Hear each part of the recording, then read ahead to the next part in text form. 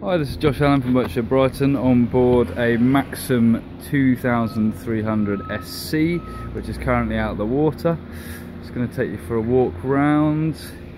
It's been left now for a little while, but will be a really good project for someone who's looking to sink their teeth into a fast little speedboat.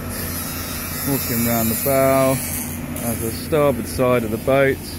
You can see it's been left for a little while, but shouldn't take too much work to get her back to her best. Walking back around the starboard side now, and you can see the engine bay, which will need quite a bit of work. You can see this boat live on boatshedbrighton.com.